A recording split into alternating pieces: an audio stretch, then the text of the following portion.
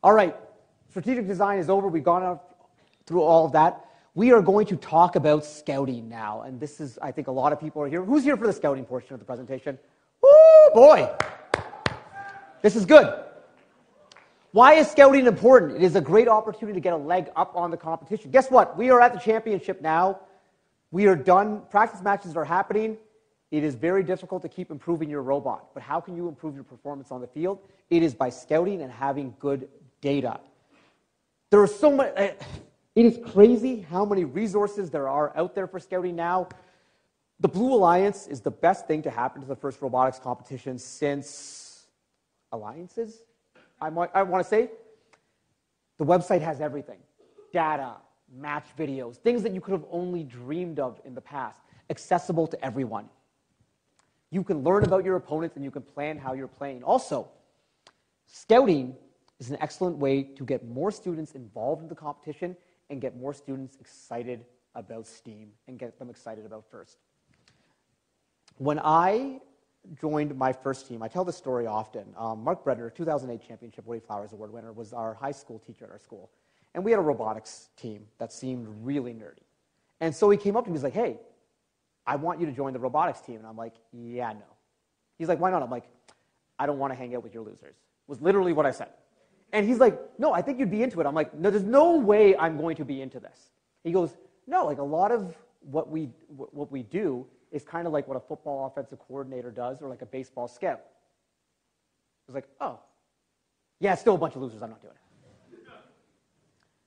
I decided to pop in and check it out. And what I saw was, wow, this is like, because high school sports, you don't scout, you know? Like, you don't do that stuff. It's just too small for scale. But, like, robots, you do.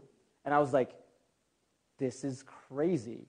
I can bring some real value to this. And, like, this is stuff that I like doing. Like, this is, like, my dream at that point in life was to be, like, you know, an offensive coordinator, to be, like, a Chip Kelly sort of guy. And I was just like, I can do this with robots, and this might actually be fun, even though all these kids are weird and smell bad. But, like, you can get a whole other subset of kids onto the team. And if we aren't reaching out to other communities, we as mentors in this program are failing. Because what we're trying to do in FIRST is we are trying to change the culture, and you do not change the culture by just appealing to kids who already like robots. It's about reaching outside the tent and bringing more people in, and scouting is a cool way to do it. And you can get, there's so much neat stuff that goes into it. Why is it crucial? It is important because you can predict your opponent's strategy for future matches.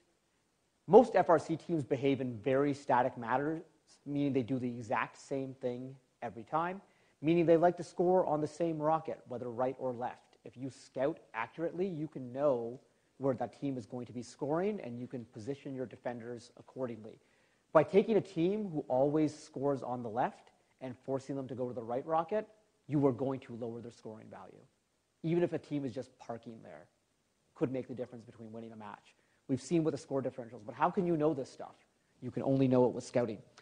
It's essential for alliance picking. Please, please, please stop picking alliances based on the rankings. I hate it. It just makes me cringe.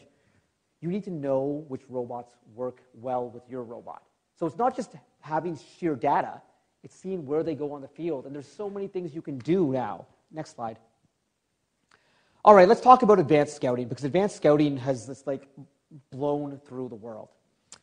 In 2004, myself and my college roommate Ian McKenzie, we were running Team 1114 back then, and we were frustrated with match data.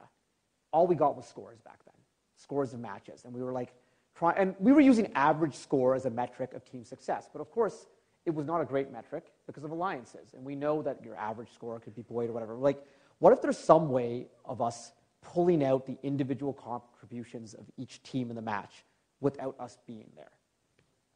And so I was like, well, why don't we just create a giant matrix where each row in the matrix is the teams who were in the match, and the column is the amount of points they scored.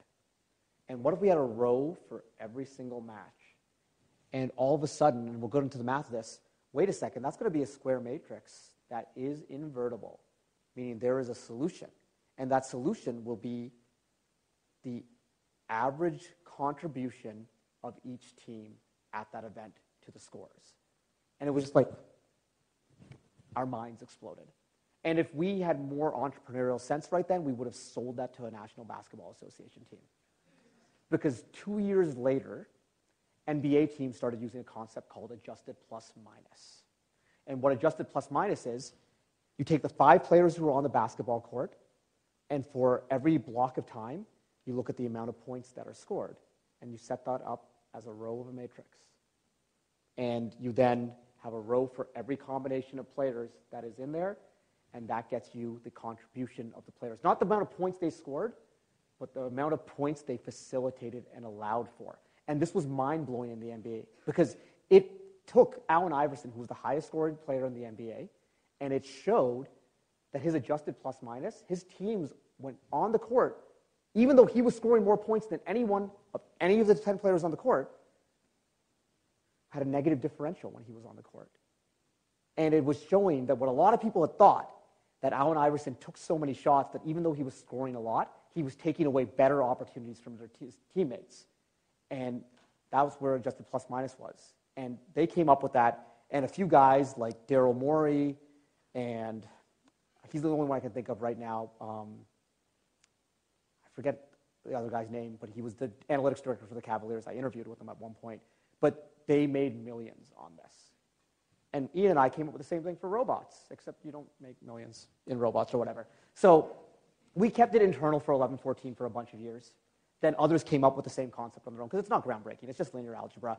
And so then eventually we started going forward with it. But a lot of people call it OPR, because that's a stupid, catchy brand name that someone came up with. I like to refer to it as calculated contribution. You're calculating the contribution that each team has made towards the match, and not just with their scoring. So let's go to the next slide. So how we do it, I could give a whole presentation about OPR. It would be a lot of linear algebra. I'm not going to do it right now. These slides are available online on the Symbotics website. Go through it, and you can see things that you have here. But what's really important with OPR is, now First releases so much game data. Before, you just got the final score and the teams of the match. Now you get the amount of cargo scored, the amount of panels scored, the locations or whatever. So you can, instead of doing OPR by total score, you can do OPR by panels. You can do OPR by cargo, and you get all sorts of crazy data suddenly. And it's magical.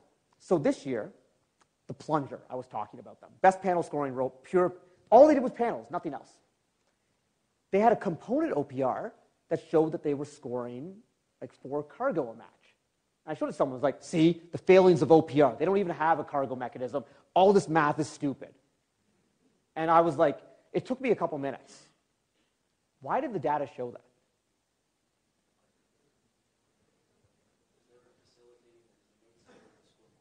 Right, because they were scoring so many panels, their teammates in matches that they were paired with a plunger could score more cargo. And that's why they had that score. It wasn't because they were scoring cargo, they were enabling cargo scoring. And that is the beauty of mathematics. Because mathematics, if you looked at that robot, you would see, oh, only has a panel mech, can't do cargo, not useful for an alliance that needs cargo.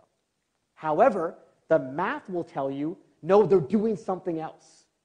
And this is just simple linear algebra. We haven't touched on any AI or whatever in this system. But the fact that it could pull that information out, that is scary. And that is beautiful. And so when I saw that epiphany, I was just like, yes. This year, every year OPR has different value. How valuable is this data? Depends on the game. Let's hit the next slide. 2019, OPR is back to being a somewhat useful metric. Why? The game is fairly separable. Teams complete tasks independently from their partners for the most part. There is some stuff we talked about with panels enabling cargo and the such, but it's not like last year where OPR was a disaster. Because you could score 1 cube on the scale, or you could score 15 cubes on the scale, and would get you the same amount of points. So as the math tries to pull this stuff apart, it couldn't. What OPR told you in 2018 was, if you had a high OPR, it showed that you were able to facilitate high scores. It didn't necessarily mean you were a high cube scoring robot. It did mean that you were playing the scales intelligently and able to get advantages. Linear scoring this year really helps. When you have exponential scoring or multipliers, OPR, which is using linear algebra, maybe we could do a new model where we balance things off of curves and do a regression. But by doing a least squares analysis, like a least squares analysis is literally like straight lines linear, so nonlinear scoring messes with it.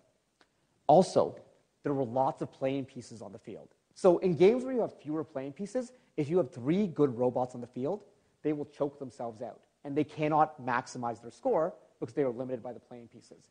This year, not so much. There's only a limited amount of playing pieces when 254 and 3310 are on the same alliance. And so as such, OPR means something. Where OPR got hurt a little bit was for climbing robots, because for the most part, you could only get 1 robot on level 3, especially in qualifying matches. Component OPRs are the greatest. Thanks to First for providing scoring breakdowns. I also want to thank Caleb Sykes. I don't know if he's in the room, but like he is the new, I will take the mantle and pass it to him as the new data guru in First. He has put out so much. 11.14, we stopped releasing our scouting database. Why? Because Caleb Sykes' database is out there, and it is better. It has so much. You can pull out his database and literally type in the event that you're going to and get projected standings that use a mix between component OPR and ELO, which is beyond the scope of this presentation. But like, there are so many people doing so many cool things out there right now, and there's so much data available, and it's just like, I want to thank First for having an API that anyone can tap into to grab all this data.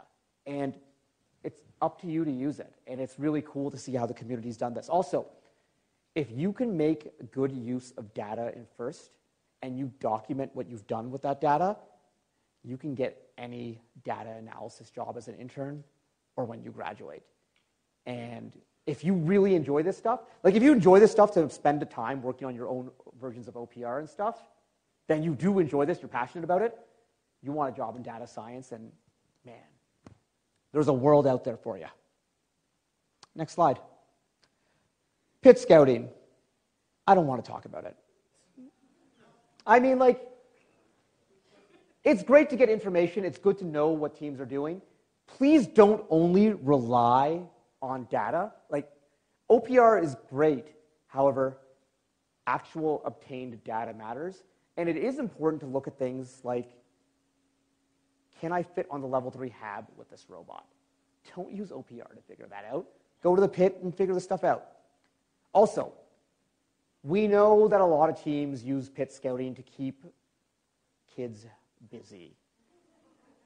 And it sucks for them because they probably don't want to be doing this job. They're just doing it because they have to. But can we be nice to them when they come to your pit and not prank them and not try and embarrass them and not try and tell them dumb things so they go back to their teams?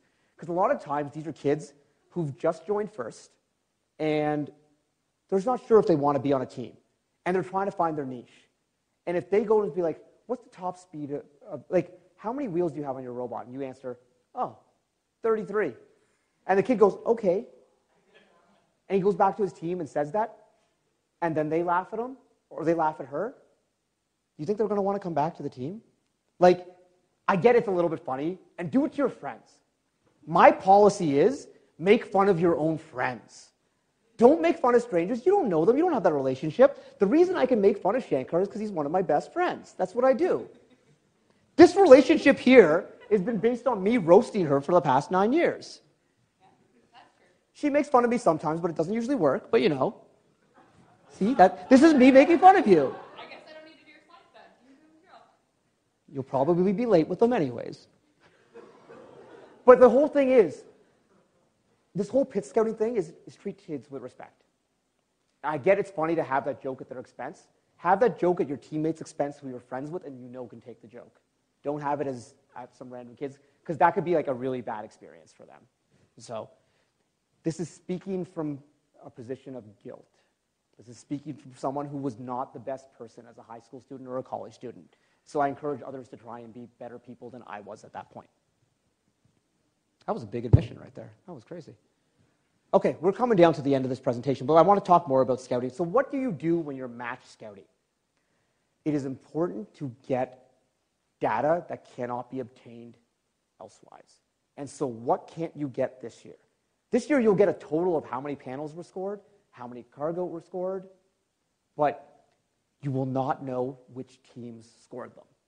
Component OPR can give you an idea. However, OPR's biggest limitation is sample size. Everything we do in FIRST when it comes to data analysis, the sample size is terrible. We're dealing with 10 match samples, 12 match samples at districts. It is not enough data.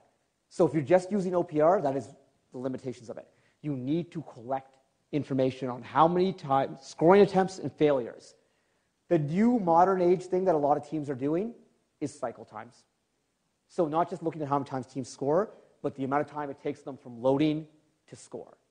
Because then that eliminates any time they spend dancing in between. This data is very important to collect because it's going to shape your pick list, it's going to shape your understanding of strategies, it's going to shape everything. Other things to look at. You can tell a lot about a team if you look at more than just the scoring data. It doesn't matter anymore, but in the past, I loved, especially when it came to your second round pick list, where you don't have much to go on, I loved to pick teams who were really quick at getting to their joysticks after autonomous. And you might be saying, why? Like, does that split second matter? No, it doesn't actually matter. However, teams that would go right to their joysticks, you could tell they cared more about winning. And what do I want on my alliance? Girls and guys who care about winning, who want to win, who have that drive. And so I care about the human player who's going to stretch before a match and who's going to take that extra detail. People make fun of this. I like to look at bumper quality. It is a very transparent thing. You see it right there. It's like when you're going on a date and you look at your date's shoes. Because you can see if someone put time into this date and if they care about their appearance. And that might matter to you. It might not matter to you. With bumper fabric, bumper construction, if they care enough to have nice-looking bumpers, they were able to get that done, that means they probably got other stuff done on their robot. And it probably put some time and detail into that. Just little things. These are the esoteric things that scouts look for. Please don't make your first pick based on bumper construction. And please don't think you're gaming the system if you go out and create perfect bumpers, but your robot is using tennis rackets to pick up cargo. How to do match scouting. I think you need to have at least 3 to 6 people. Some teams like the Citrus Circus have 18 scouts in the stands. I don't understand what Mike Corsetto was put in their water to make that happen. Forcing people to scout. A lot of the times, scouting is for the kids who couldn't make the pit crew and couldn't make the drive team. And that's a travesty. Because this is like a really important part of the team, and it needs to be valued. If you force scouts to scout, they will come back with unreliable data. Can you imagine taking someone who's not interested in watching robots and forcing them to sit through 80 qualification matches in a day? I love watching robots. Sitting through 80 qualifying matches is terrible. Even with the best teams, it's awful. So like if you're forcing people to scout, you will get unreliable data. So you need to find a way to make it fun. And you need to find a way to make it valued. So here's a way to guarantee that your scouts aren't going to take scouting seriously. They go through the whole day. At the end, they give you a binder or a USB key with all this data. And the drive team just takes it and chucks it in the pit and goes home. I've seen so many teams do that. And your scouts at that point, well, why am I spending all this time doing this and no one's even looking at the data? That is a great way to ensure that your scouts will never give you something usable. And when you do need that data, it's bunk. The best scouts in FIRST are valued by their teams.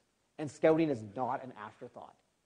And treating scouting as like a backup to the drive team and the pit crew is a great way to have a culture that doesn't value scouting.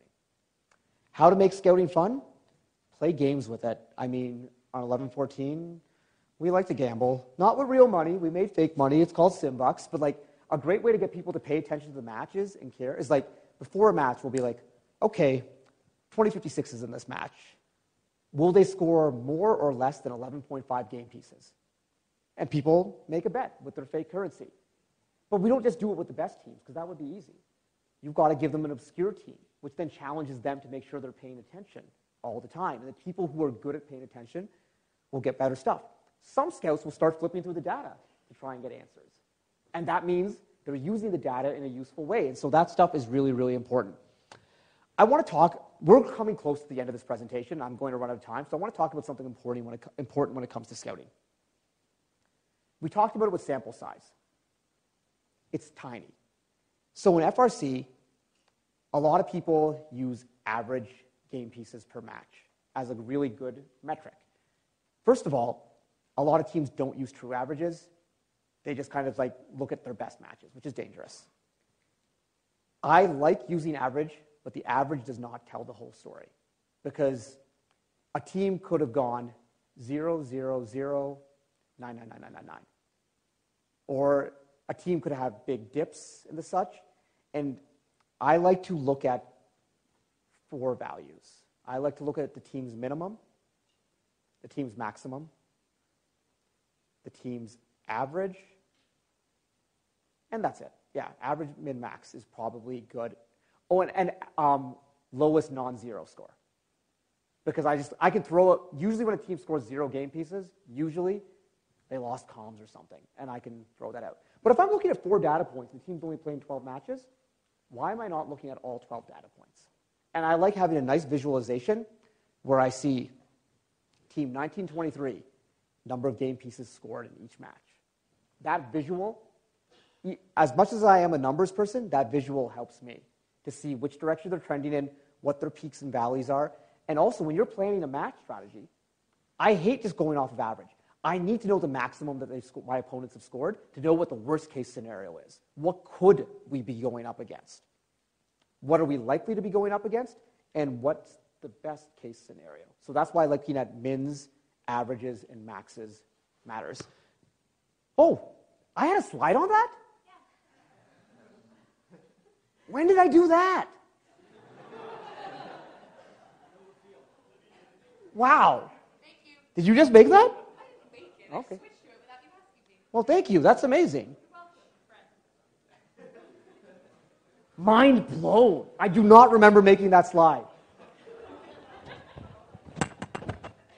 So one of the things that we worked on with our scouting was we looked at what you were talking about, but one of the things we struggled with is taking into account defense. So when they were being defended against or when they were defending and how we took that into account. That is a great question and applies specifically for this year. Do I have a slide about defense on the next one? Okay, I don't. Okay, I was just checking. This year's game, if you just look at teams' raw numbers, there is a huge difference when a team is defended and undefended. So how do you know? So number one, it is important for scouts to track whether a team was defended or not. Number one. You could try and track how long they were defended for, percentage of the match they were defended for, all those sorts of things. But at its core, you need to know if the team was defended. So I think this is important for 2 reasons. One, to look at teams' defended average and undefended average and compare those. 2, for trying to pick a defense spot. It is hard to figure out who is good at defense, but the best way to do it is, I like to look at a defense spot, what they did in a match against a very good team. I would like to look at what that same very good team did while they were undefended to see what that delta is. I've been working on trying to create some new metrics along this line where you basically create a baseline for a team and then you look at how defense spots affect teams' baselines to try and get an average amount of game pieces denied as a metric. I think that is a cool goal for everyone in this room, all the data scientists, and to see what you can come up with. I know there's some teams out there who have come up with stuff. They're just keeping it proprietary right now. I'm not keeping anything proprietary at this point, but I'm just saying that I still haven't fully captured the magic of it. But I do think at a base level, take the defense robot, look at them against good teams, and then look at what the good team looks at undefended. But that requires your scouts categorizing when a team is defended and categorizing that properly. I brought up the 771 example from Provincials, and I mean, they took Team Dave from being one of the best scoring robots in the world and turned them to an average robot. Why this is really important as well. So this year, okay, if you, I'm not going to phrase it with a stupid hypothetical, I'm just going to tell you. A lot of teams always think you should send your defense robot after the best robot on the alliance. That is a mistake. teams fall into that trap. But the best team on the alliance is usually the best team because they're also the best team at scoring while under defense. I like to go after the second best scorer because usually they're the one that you can bring their average down the most. There is a reason we sent 771 after Team Dave and not after 2056. People thought it was crazy to leave 2056 undefended. They went and did 16 cycles. It was really impressive. Then they lost. But because we went after the weak link. Think about wildebeest in the wild. When a lion is chasing the pack of the wildebeest, the lion does not go after the fastest wildebeest. The lion goes after the slowest one, the one with 3 legs. Even though their meal has 1 less leg, they're going after the slowest one. And thank you. We are running overtime at this point, folks, so if anyone wants to leave at this point, that is totally cool. I will not be offended. I understand if you have places to be. I'm going to keep talking until someone kicks me out. Oh, okay. I'm being kicked out. That's how that goes. Okay, I really want to wrap this up, but remember, don't always defend the best team. Let's go blast, keep going. Alliance selection, oh, I can't believe I missed this. When you're doing alliance selection, just remember, trust yourself and no one else. If a team from another division comes to give you advice for alliance selection, they are there to mess you up. They're looking after their own self-interest. Do not trust teams outside your division unless you know them really, really well. Championship brings out a crazy cutthroat amount of competitiveness from some teams. I'll tell you one story, the worst story. There's this one team, I won't name them, but at one point, they didn't want to talk to a team about alliance selection, so they had one of their kids pretend he was deaf. Actually happened. And that other team, for the next 2 years, thought this kid was deaf. But every year at championship, there will be a team, especially if you are not expected to be the number 1 seed in your division, and you seed number 1, you will suddenly have all these new friends offering you advice. Guess what? Most of them are not your friends. Be very, very careful. Some of them, this happened in Canada. One of them, no, I can't do it. I can't do it. We're running late. Next slide. Not important. Skip. Can we go to the last slide?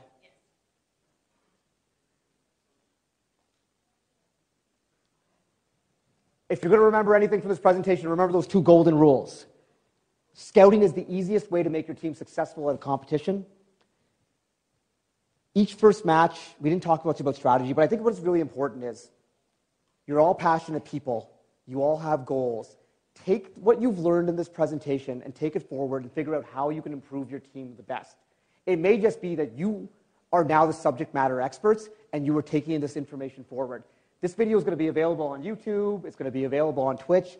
Have lots of people watch it, learn from this stuff, but also, nothing great was achieved without enthusiasm. You guys have the enthusiasm. You can do great things. I will close this presentation off with a quote from one of my old economics professors.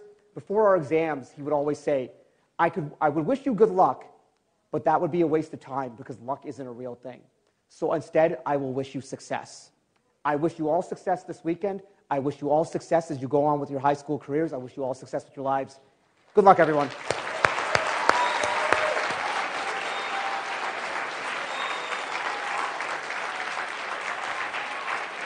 I will be available if anyone has questions up at the front of the room.